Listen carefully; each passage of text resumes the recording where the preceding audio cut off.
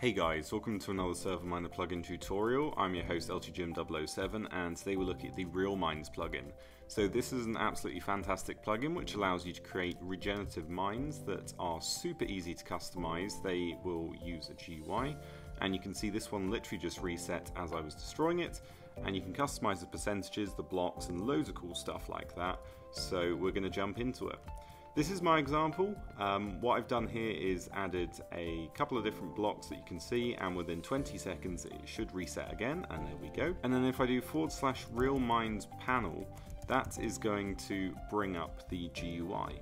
So it's going to list all your different mines here. I've only created one. You can see it's 720 blocks and it shows you the percentage that has been mined. And then if we click, we're going to be able to edit it. Now there is a huge GUI with loads of different buttons that you can do various different things, and we are going to show you how to configure that in a second. So I've built this little cube over here which is going to hold the mine we're going to create, and then in this corner what I'm going to do is pop down the block and using the World Edit wand, left click, that's going to set that position. And then over here I'm going to place another one, right click, that sets the second position to select the entire cuboid, and then we can do /mine create, and this one's going to be ServerMiner, and then it gives you an option which type of mine you want to create, a schematic one, a farm, or blocks. I'm going to do blocks. Now because I left those diamond blocks in there, it wants us to know if we want to add it to the mine, and no we do not, so pop that in, and then ServerMiner has been created, and as you can see it's a very boring mine, nothing much in it.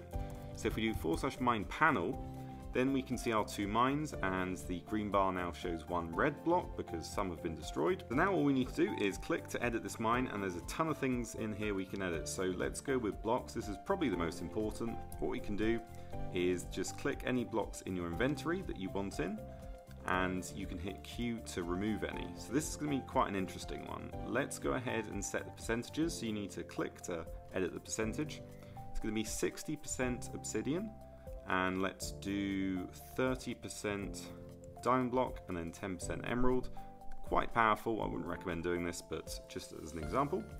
Hit close, and then we can go ahead and change the icon if we want to make it look a little bit nicer, and let's go ahead and choose the diamond block. There we go. Name, you can have a new name if you want, so maybe using a capital this time, and it's going to set the new name. The boundaries, you can click that to see where the boundaries are. Resets, now this is important, so you can have resetting via a percentage, so once it gets down to 20% it will reset completely, and we want to left click to turn that on. Right click, we can change the percentage to maybe 40%, and then over here we've got reset by time, which is on automatically, and we can go ahead and change this as well to maybe 20 seconds, so it should reset while I'm talking. And then if you want to manually reset it, you can click here as well, and wow, that looks very cool. Loads of good blocks here, and that obsidian would take quite a while to mine. So I'm just going to destroy a few of these blocks, and within 20 seconds it should obviously reset. We can go back to mine panel, and there we go, it already did. And we can go to the clear. If you want to clear the mine, you can teleport to it if you lose it for whatever reason, which is pretty handy. You can select the color for the mine, so maybe green, and that's going to change it up here. And then you can go back to the previous page and select a different mine if you want. And there we go, it's reset again. So there's only a couple of commands left. If you do /mine list, that's going to list the ones we have, and then if you've renamed it. And then we can do mine, delete, and then ServerMiner, and that would remove it, and it would also take away the blocks.